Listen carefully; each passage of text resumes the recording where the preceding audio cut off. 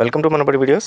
Telangana EAMCET final phase అంటే ఇక spot admissions అనమాట. అంటే ఇప్పటిదాకా మీకు జరిగినంత కౌన్సిలింగ్ ప్రాసెస్, ఇప్పుడు స్పాట్ అడ్మిషన్స్ అంటే మిగిలిపోయిన సీట్లు ఏవైతే ఉంటాయో ఆ మిగిలిపోయిన సీట్లలో మీకు ఎంసెట్ రాసినా రాయకపోయినా బేస్డ్ అపాన్ ఇంటర్మీడియట్ వెయిటేజ్తో సీట్ ఇవ్వడం జరుగుతుంది.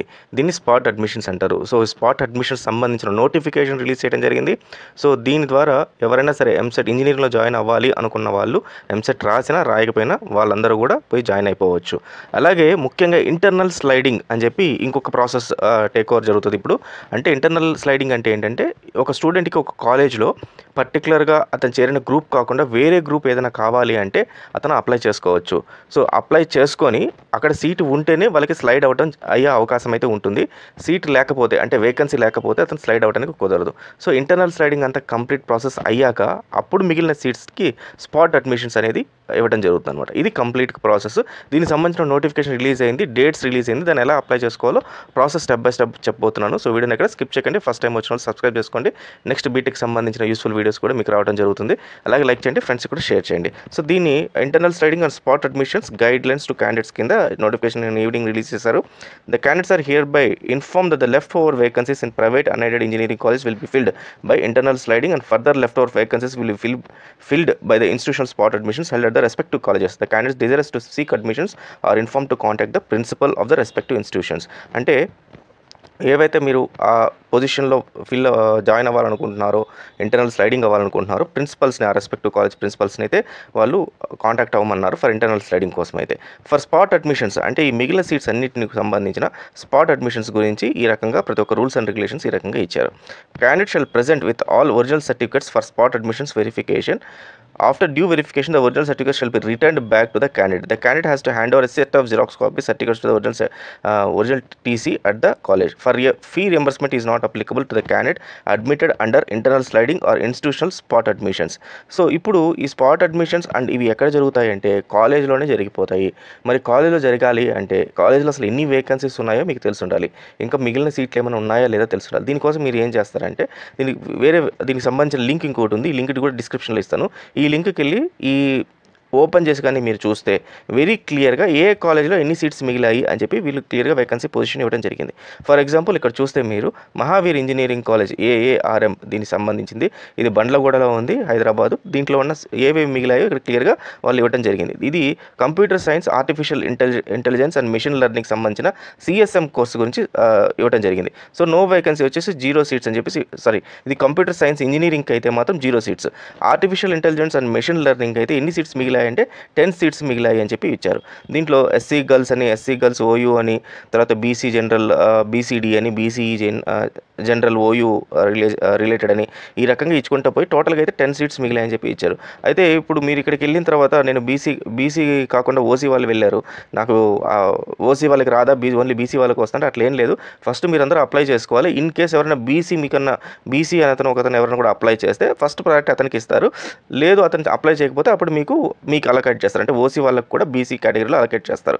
అలాగే SCకి కానీ, ST గర్ల్స్ కానీ అన్నింటికి దేనికైనా సరే గర్ల్స్ అయినా బాయ్స్ అయినా అట్లా అక్కడ చూడరు.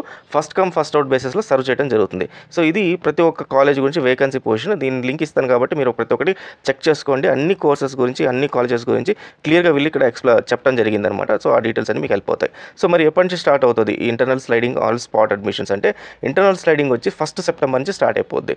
సో కాబట్టి ఎవరైనా ఇంట్రెస్ట్ ఉన్న వాళ్ళు ప్రిన్సిపల్ దగ్గరికి వెళ్ళి నేను పలాని CSC కావాలి, అయితే నాకు పలాని ECE కావాలి అని చెప్తే ప్రిన్సిపల్ గారు అక్కడ వేకెన్సీ ఉంటే దాన్ని మీకు అలకేట్ చేయడం జరుగుతుంది.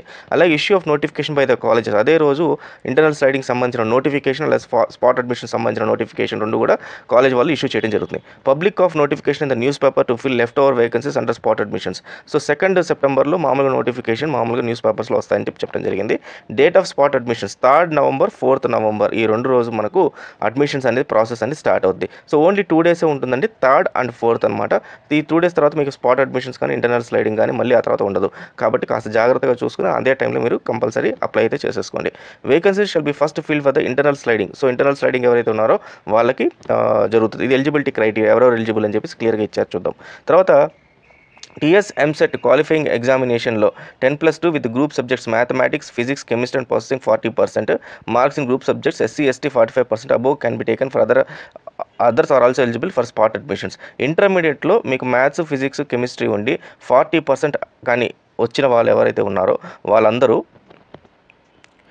above can be taken as 40% marks in group subjects respect of SC, ST, and BC and 45% above can be taken for other eligible for okay ఇది ఎస్సీ ఎస్టీ వాళ్ళందరికీ అయితే మాత్రం 40%, అదే బీసీ ఇంకా అదర్ క్యాస్ట్ వాళ్ళు ఎవరైతే ఉన్నారో వాళ్ళందరికీ మాత్రం 45% మినిమం అయితే ఇంటర్మీడియట్లో వచ్చి ఉండాలి. సో వాళ్ళందరూ కూడా దీనికి ఎలిజిబుల్ అని చెప్పి క్లియర్గా ఇచ్చారు. అయితే ఇక్కడ ఫస్ట్ కండిషన్ అంటే ఖచ్చితంగా ఇక్కడ ఎంసెట్ పాస్ అయిన వాళ్ళకి ఫస్ట్ ప్రయారిటీ ఇస్తారనమాట. అంటే ఎంసెట్ అపీర్ అయ్యి పాస్ అయిన వాళ్ళకి ఫస్ట్ ప్రయారిటీ ఇస్తారు.